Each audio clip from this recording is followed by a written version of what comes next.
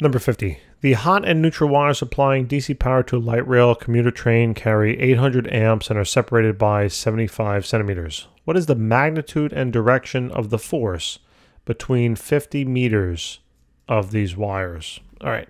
So first of all, it's a little hard to kind of, so basically there's some current flowing, and let's just assume flowing to the right. Okay, this is the hot. Then it goes into the motor of this, particular train, whatever. And then it comes out the other side and goes back.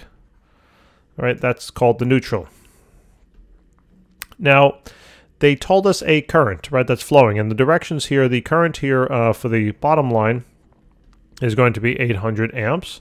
And since this forms a circuit, right, the current on the top one is going to be also 800 amps. All right, and they also told us the distance that these two are separated by, right? So let's just draw like a little distance thing here. This is 75 centimeters, but we need that in meters, so just do the conversion. So now what it wants to know, and also, by the way, it also tells the length, right, of these wires. So I guess the length, let me just make this a little neater. So the length of this wire here is going to be, both of them, obviously, is going to be 50 meters, okay? Now, let's move this on over just a little bit. So what we now have to consider is I want to look at each of these independently. So we have to apply something known as right-hand rule number 2. And what that means is that, let's just look at the hot wire for a second. The hot wire is carrying a current.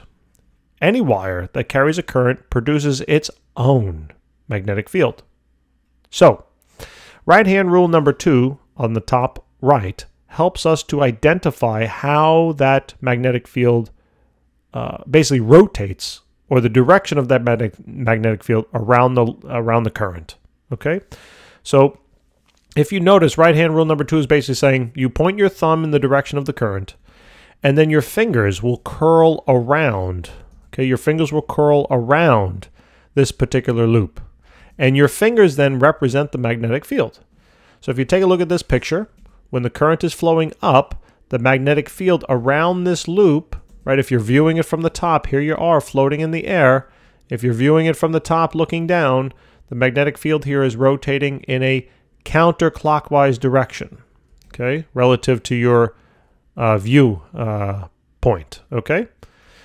So right-hand rule number 2, helps us to identify that rotating current, right? If your thumb is pointing up and your fingers curl around this thing, they're curling in a counterclockwise direction when viewed from the top. Okay, so now what that means is that when I look now at my hot wire and I have the current flowing through to the right, what I do is I point my thumb to the right. Then what I'm going to do is that my hand looks like now I'm asking for money, right? My palm is up and pointing to the ceiling, but palm's not important at the moment. But what you're going to do, point your thumb to the right, and now you got to curl your fingers, like almost pretend like you have a pencil in your hand now or something in your palm, and you're trying to wrap your fingers around the pencil. Okay, that pencil, so to speak, represents the wire. Your thumb then represents the current pointing to the right, and now your fingers are curling around. Okay, and your fingers on the top here, and this is the interesting thing, on the top of the wire, then your fingers should be curling towards you, right? So we can represent that by little dots. Now there's going to be little dots everywhere. Okay. Everywhere above that that blue wire. I'm not taking into account anything about the neutral wire yet. Below now this particular current is going to be vectors into now the page. Okay, so everywhere below. So you put a whole bunch of X's all over the place. X, X, X, X, X, X, X, X, X, X, X, X, X, X, X, X. You get the idea. All right. Now what I want to do is I basically now need to, identify the force on the neutral wire that is created by the magnetic field of the hot wire, which was created by the current in that hot wire. Okay. In other words, now once I know what the magnetic field is being, or how the magnetic field is being produced by this hot wire, now I can start to find the force on the neutral wire. Okay. So now forget about the hot wire. All right, don't look at it all. Now just look at the neutral wire. Now we have to apply right-hand rule number 1. In other words, you have the current pointing to the left, so point your thumb to the left. You have all these little dots, right? Which means the magnetic field is coming out of the page. So point your fingers to your face, right? So with your thumb pointing to the left and your fingers pointing to your face, you should look like a waiter or a waitress, right? Serving a meal. If that's the case, where's your palm pointing? It is pointing up, right? That's the direction of the force on that neutral wire. Okay, that's the direction of the force. So now we just found out that, let me simplify the picture again, right? So here's do a little schematic here. Neutral wire is on the top. We realize that the force is upward, right? On the neutral. Now, let's do this again, okay? But for now the neutral wire, let's see what that's doing to the hot wire. So, here's the schematic. Current's going that way, right? So now let's look at it from the perspective of the neutral. All right, so now what we realize with the neutral wire here is that it is pointing to the left, right? So the current is pointing to the left. Let's apply right-hand rule number 2 to figure out what the magnetic field is being produced, what direction magnetic field is being produced by this neutral wire. So with your thumb pointing to the left, you curl your fingers, and you're going to curl your fingers around the wire kind of like that. In other words, on top of this neutral wire, you have the magnetic field pointing into the page. So there's X's all over the place. And as you then curl your fingers around the wire and back out, your fingers are then coming out of the page down here. So there's a whole series of dots. Dot, dot, dot, dot, dot, dot, dot, dot, dot, dot, right? Dots all over the place.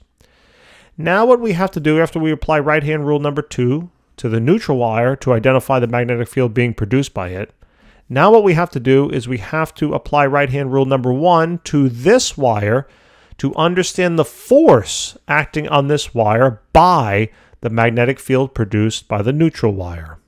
Okay? Now, right-hand rule number 1 says point your thumb in the direction of the current here. So your thumb should be pointing to the right. The external magnetic field are dots, which means that they're coming out towards you, right? So in other words, your thumb has to be pointing to the right, your finger should be pointing towards you, and now your palm should be, if you're doing that correctly, should be pointing downward. Okay? So that is now the direction of the force on the hot wire by the neutral. Okay? Remember, this goes back to way, way back when we started talking about forces on objects produced by other objects. So I could say the force on the hot wire produced by the neutral wire is pointing down. And then I could say up here, I could say that the force on the neutral wire produced by the hot wire is pointing up. So if I now have to figure out the direction now of the force between these two, they should be repelling one another, right? The force of this neutral is up, the force of this hot is down, and they are repelling one another. Now guess what? You don't necessarily have to go through this analysis all the time. Anytime you have two currents that are going to be opposite of one another in parallel, they're going to be repulsive. And guess what do you think will happen if we flip one of them? Let's say we take this current and we were to point in the same direction as this. Guess what? They're attractive now. Okay? And you can go through that analysis if you like. So, now that we know the direction, my goodness, let's find the magnitude. So what you have to do is you just have to calculate it for one of them. You don't have to, like, whatever force being, is produced, because all the currents are the same and the distances are the same and all this stuff. So just calculate one of them, and whatever force you calculate, let's say you calculate this force, it's going to be identical to the force on that other wire. Okay? So the force on the neutral wire produced by the hot wire will equal the current multiplied by the length of the wire, right? Multiplied basically by the length of the, and by the way, this is the current, this is the current flowing through the neutral wire. This would be the length of the neutral wire. And this magnetic field now is the magnetic field produced by the hot wire. Okay? Multiplied then by the sine of the angle between the magnetic field produced by the hot wire and the current of the neutral wire. And it turns out that they're 90, so you can just cancel that in this problem. All right, now this simplifies a little bit. So the force acting on the neutral wire produced by the hot wire, current in the neutral, length of the neutral, multiplied by the magnetic field of the hot. Okay? So we know the current in the neutral, they told us, is just 800. We know the length of the neutral wire, right? They told us that it's going to be 50 meters, okay?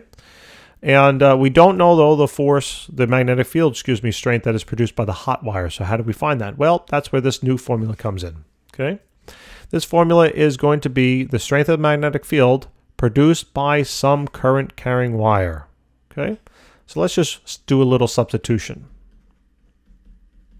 So this is IN, ln, and this is now going to be mu sub O times the current flowing in the hot wire, okay, divided now by 2 times the radius, okay?